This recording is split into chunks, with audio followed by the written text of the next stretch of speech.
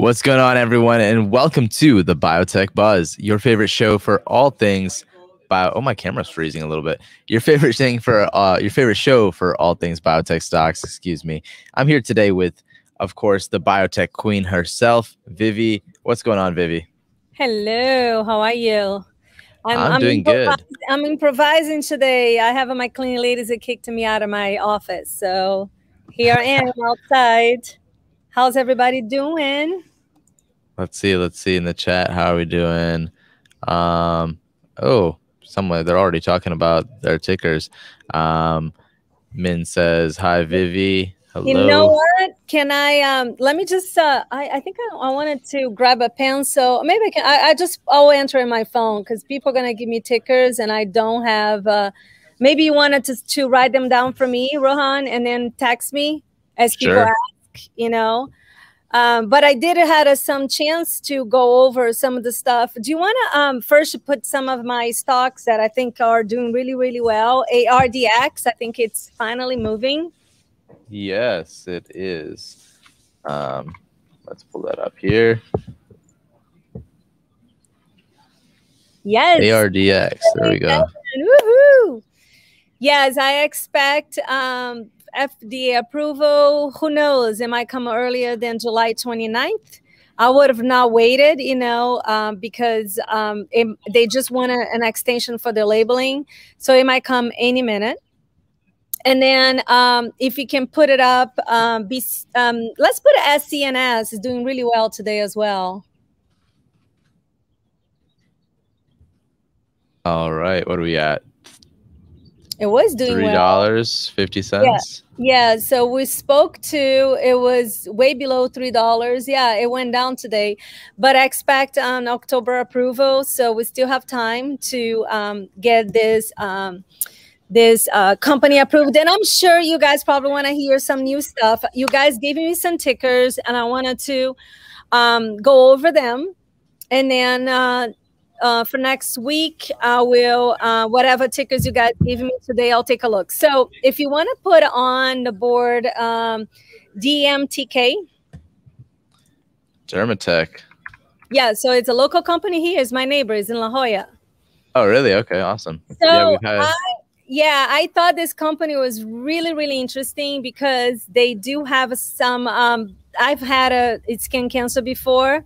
Thank God, not melanoma, but they chop you off when they've done a biopsy. I'm sure anybody that's done in our chat, it's a nightmare. They take a huge chunk. So what this company has is a way to detect melanoma by just putting a sticker on it.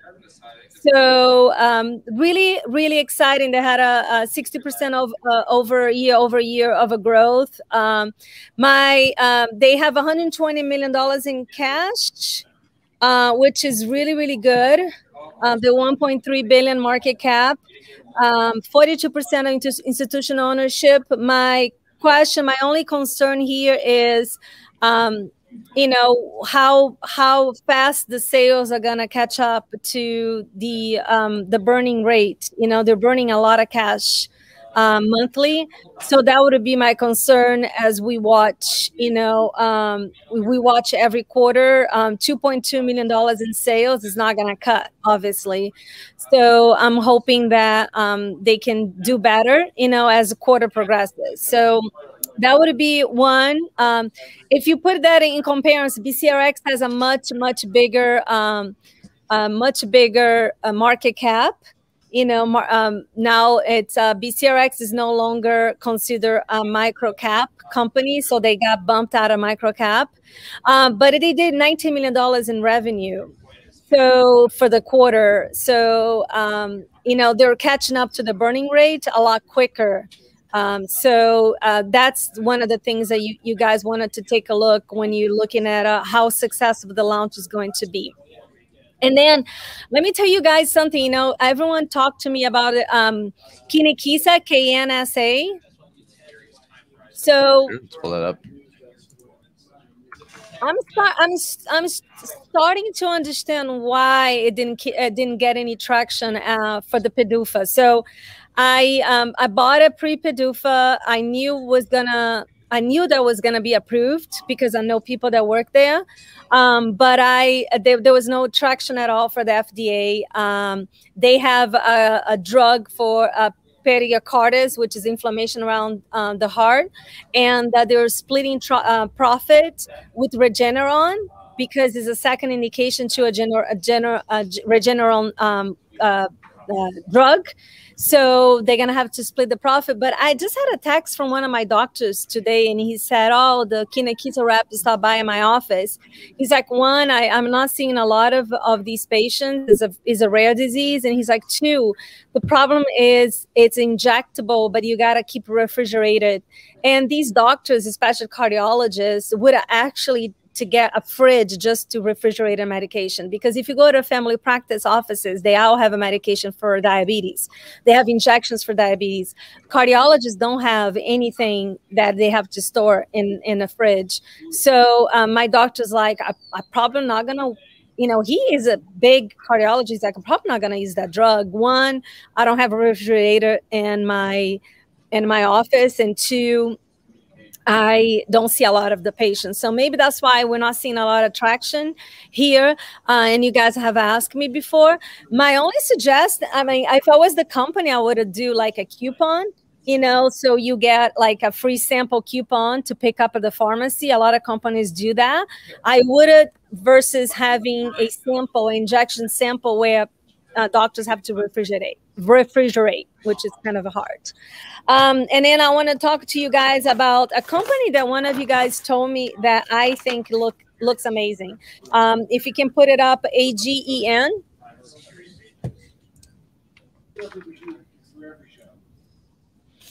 So okay, I wanted to tell you guys, the MTK had enough cash, but it's not the 120 million. Who has 120 million is AGEN. I got my notes confused. So this company here, I think this company is going to be amazing. Thank you so much for the tip. I'll definitely want to initiate a position here. They have 66% institutional ownership. They have a partnership. So in addition to Bristol Myers Squibb, Beta, Recepted. They have a partnership with Insight. Insight owns some shares of this company. They have a partnership with Merck and partnership with Gilead. The Insight collaboration involves antibody targeting cancer. They have a lot of the CAR T. So they Insight have bought 905 million in AGEN shares. So I think that's very bullish. And then they are receiving royalties. So AGN is receiving royalties from all these companies. So also the XOMA, XOMA agreement also include the same royalty milestone percentage from Angena's collaboration with the Merck. So they are eligible to receive $85 million in milestones and royalties. So the Gilead agreement was inked in 2018 and originally involved up to 5 immune oncology compounds. And as a part of the collaboration, Angenos received $150 million consideration, consisting of a cash of $120 million and an equity investment of $30 million. So Gilead terminated one of the candidates in February, but they still have the option to use the other, the AGEN antibody. So Angenos is eligible to receive $100 million if Gilead elects to opt in both programs for up to $1 billion in biobucks and royalties on net sales. So Angenos is responsible for the development of both compounds. So I like the pipeline. I like that they have $120 million in cash. I like the institutional ownership. I like all the partnership. I think AGEN is definitely a buy for sure. Definitely a buy. And then another company I wanted to talk to you guys about it is ATNF. So I bought calls because there's a lot going on with the company, and I still feel like it's still very undervalued, ATNF. So they are adding to the microcap index, which closes tomorrow. So tomorrow. And they have a 10K filing before the end of June. And They have a lot of short heavy, short interests. They're very good candidates for short squeeze. They have a low market cap. They have a good pipeline. And I think there's a lot going on for the stock. So I bought in the money, out of money options for November. I'm going to try to buy for January as well. I like this company, ATNF. So, and then if you can put one up, Rohan, PTIX. Somebody on Twitter was giving me a hard time. So I'm going to tell you guys why I bought here, right? So I bought it here at a what is it now? 298. I bought it at 280, I'm at 285 because I added a little bit more. So that's my average. They have a really, really low float. So only 6 million of the float. Oh, I was going to tell you guys something too. Can you check for me? The only problem, okay. The only problem I don't like about AGEN is the float size, guys. 192 million shares at the float. That's going to be a lot of volume to move that stock. So PTX, somebody was teasing me saying, did you look at their S3? They are going to dilute the heck out of the stock. I'm not holding this long term. I'm holding this because they're going to have investigation, new drug application news by the end of the quarter, which is by June 30th. And because the float is 6 million, I am just trading the technical, the chart, and also the catalyst. But it's one of those companies I will not hold long term. Why? Because they are issuing the S3 SEC files talking about issuing shares whenever they feel needed to raise money. So I don't like that at all. So I'm definitely not investing long term here. But I think that would be a really good candidate for squeeze for sure. The last time it went up to 7, so we still have that gap to fill. So if we can fill the gap at least to $5 or $6, I'm holding. So it's I think it's gonna be good short term. And then what else is gonna tell you guys? You want to put KMPH? People consistently remind. I wanted to talk to you guys about something because it's really hard for me to talk about the whole DD in the show because the show it's so small. So I was able to cover one drug. But if you guys go on Reddit, there's a guy there that owns $5 million worth of KMPH, and he posted the best DD I ever seen on KMPH is on Reddit. So if you guys are curious about KMPH, I would definitely go on Reddit and read the DD on the company. It's an amazing DD. So for me, that's a hold. I am holding at least until 30 by the end of the year, and I'll probably hold some long term for possible buyout because I think this company has a huge candidate to be buyout. Travels Mickle was the founder of Vyvanse, and they sold to Shire, which became Takeda. So he wants to sell the company. I think he's a genius. He's really good about throwing PRs and really good about making deals. So I am holding this company long for sure. And then do you guys have any questions, Rohan? Yeah, so I have been taking notes just on like all the little tickers that have been coming through the chat. So I got a list of them. Yeah, if you can just throw at me so at least I have an idea. Yeah. So let's see. Here, I'll just read off the list and then you decide where you want to go. Yeah. All right. So we have CBBT or PH, Eton, PRVB, Vaxart, VXRT. Okay, let's go a little bit one at a time. So CBBT, oh my God, you guys, that a friend of mine, he is a long-term investor. He's somebody that I trust his DD fully. My $5,000 investment turned into a $50 investment. I'm holding the shares at this point just to see what's going to pan out.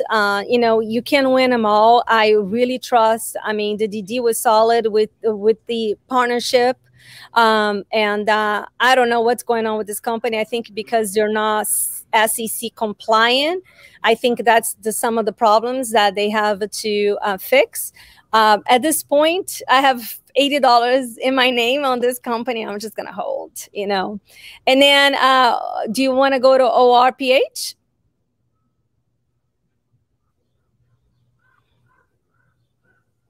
What is ORPH right now?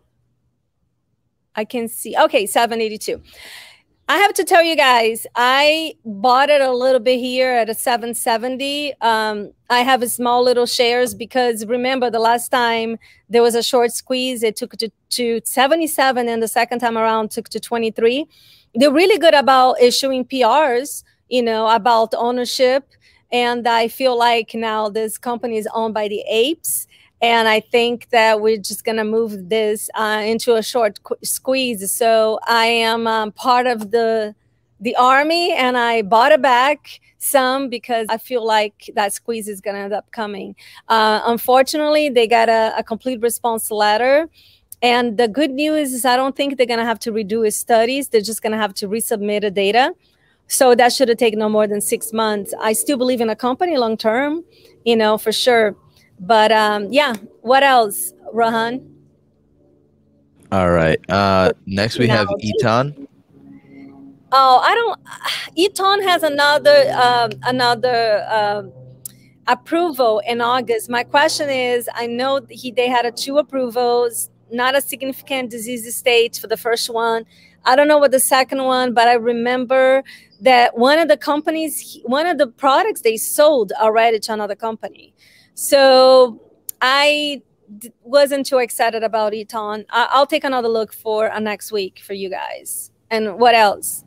All right, up next is PRVB. PRVB. I feel like I've known this company before. Prevention Bio. Just a second. Let me just take. Okay. Let me just look at the pipeline because then I'll have an idea here. Oh, here's one of those things where the pipeline is not great. It doesn't show you it doesn't show you in what stage they are. Celiac disease. Okay. I'll have to take a deep look here because the pipeline and the type 1 diabetes. Oh, okay. Is that the one that they were curing type 1 diabetes? I thought there was a company there that's curing type 1 diabetes. I wonder if that's the one. If you see the chat and somebody answers, that would be great. Next. All right.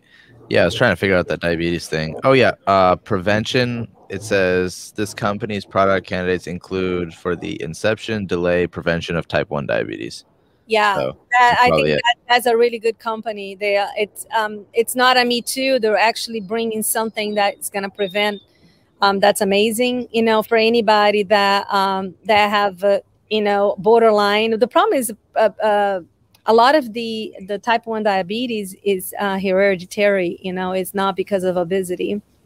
So I wonder how they're going to be able to prevent that, because you can prevent diabetes by regulating blood sugar levels for the type 2, but it's usually just by diet, exercise, and sometimes you can just take some diabetes medication to lose weight to regulate your blood sugar so you don't become diabetic. So that's an interesting one. I'll take a look, but I think I heard good things about it. So that's one thing I remember. See, I have a good memory. Look at that. I didn't even know. I'm like, is that the one with the prevention diabetes? That's pretty good. I was impressed. Out of like 500 biotechs, right? I'm like, there's a lot of companies. Up next is Vaxart, VXRT. Is that the whole COVID thing, right? Not so much COVID. They've been on our show before. They're partnered with Johnson & Johnson to some degree, but they're mostly focused on other vaccines that are just it's basically making the vaccine a pill versus a shot. Yeah. How long are you going to have to take, though? That's the thing.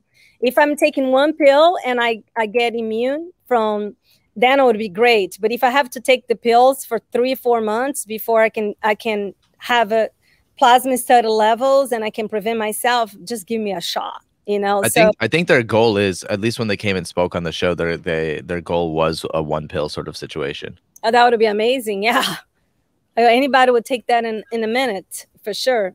Yeah. No, I heard great things about them, but it was the whole hype of a COVID too. I didn't get in earlier, you know, but it has taken a huge dive, huh? What was the high there, the 52-week high? Let's take a look.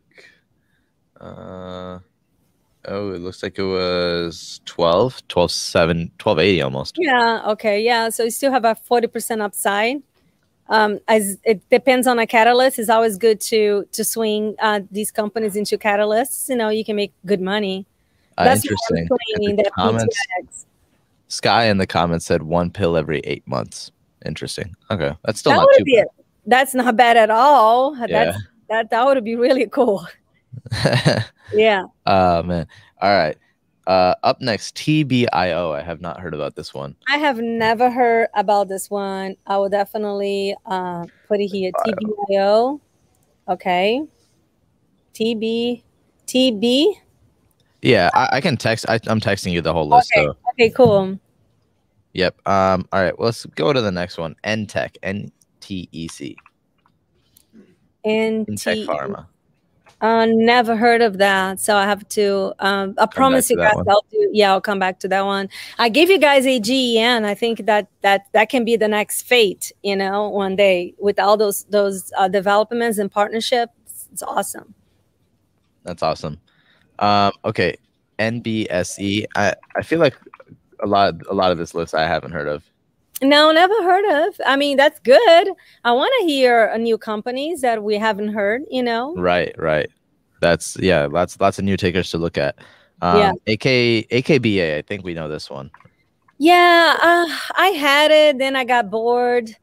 It's just another Me Too product. It's okay. ARDX is a phosphate binder. I think this is a potassium binder. It's for patients with dialysis. It's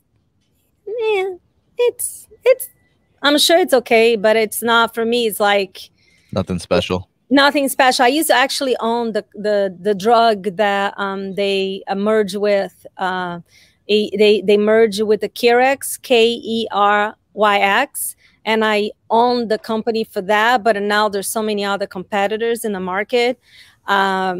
It just didn't pick my interest. I used to have it, and I sold, you know, because it wasn't moving. But nothing against Akebia. I just feel like there's a lot of other good companies out there. Nice. All right. ATHA. No, never heard of. No, Pharma. Okay. no. That's on the list. Yeah. OSUR. AOSUR. No. Wow, guys, you guys give me a lot of homework. Yeah. Yeah. You guys are sending Vivi to school. Yeah. All right. This last one we have talked about before. SPPI. Yes, I'm waiting. I talked to you guys about it at a 350. I am just waiting for news. They have a drug that's actually going to help, you know, neutropenia. It's one of it's big side effects with a lot of drugs. I think it's for neutropenia. Yeah, it's for neutropenia. So now I'm like just trying to keep my just a second. I'll go here. Trying to keep my DD straight. I own at a 350. I like the company Spectrum. So let me just go here. I don't want to give you guys bad information. Okay. So we're waiting on, we're waiting on, okay. We're waiting on inspection for the, chemotherapy-induced neutropenia, which I think it's awesome. A majority of the problems with look, I had it. See, I know by heart. A lot of these patients going through chemo have chemo-induced neutropenia, and it's not a good side effect. So it's going to address that. It says here that it was supposed to be they deferring the action from October 20th. That was the date for the PDUFA. And so I'm just waiting, you know, we can get news anytime. So I'm holding because I like the data, and I think that's going to be a really important drug that has an unmet need. So SPPI is a hold for me. Awesome. We have a couple more in the chat. I'm thinking we can do one last one. Okay. So here's some options. We have BIB, BIIB, Biogen. We have MREO, PIRS, CRBP, Those are a couple of the ones coming through. Okay. I like MREO. I really do. It's I've traded them before. I would just have to see what is the next catalyst for them, but I like that stock. I really do. So it's let me see here. Maria Pharma. I would have just liked to know if anybody in the chat to have. I know the last time we had news, I was able to trade this one and make really good money. So I assume that the float is really tight because it was a good day for me that day. So you guys have any? What is the site for this company? Geez, I cannot even find the site. Can you tell me what the float is while I'm looking for the site? Okay, I found the site. Yeah, the float. Oh, I have no data on the float. All right. Go to FinViz.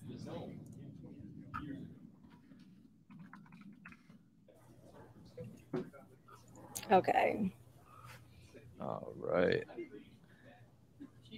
On FinViz.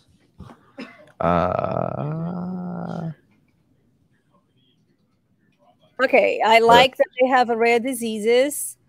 They are they have a for osteogenesis imperfecta. This is a rare disease, and they are like on a phase 3.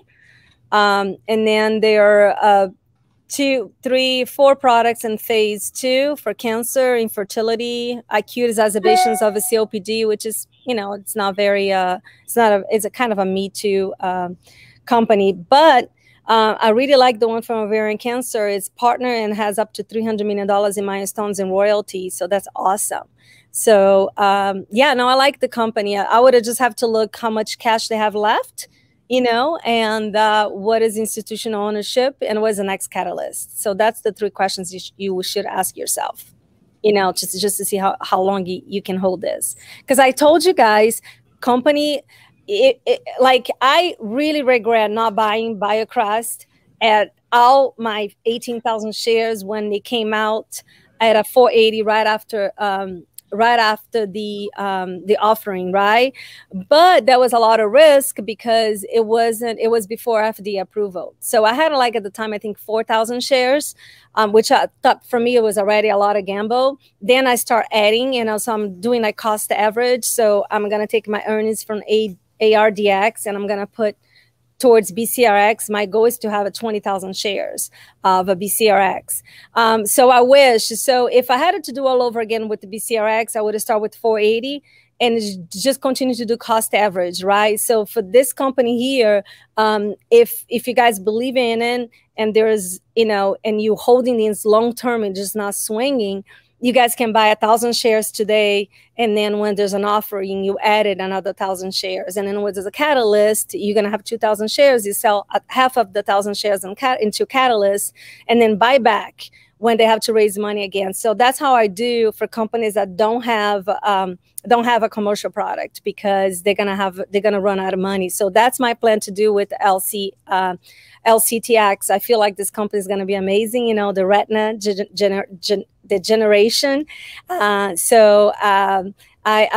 plan is just to continue to add it at 280, and then when we have an offering, because in 10 months they're gonna run out of money, I'm gonna add more to my long-term account. So I think that would be it. I'm muted there. All right. Well, Vivi, thank you so much again for an awesome episode of the Biotech Buzz. And chat, thank you so much. You guys provided a lot of new tickers to look at today. So did all my homework for AGN. See, I had a topic and everything else. So I like this company. So that's definitely a good one. So thank you guys. I think we can all collaborate together. You give me tickers and I'll validate through my DDs and categorize them why I think they would be a good candidate, you know. So absolutely. So awesome show today. Thanks everyone for coming to hang out. And so no next Tuesday, but the next Thursday, right? I'm gonna go see my mother-in-law in Las Vegas. So it's gonna be kind of hard. So she just had a surgery. So I'll see you guys next Thursday. All right. See you everyone. Have a good weekend, and we'll catch you in the next Biotech Buzz. Okay, Peace. bye, you guys.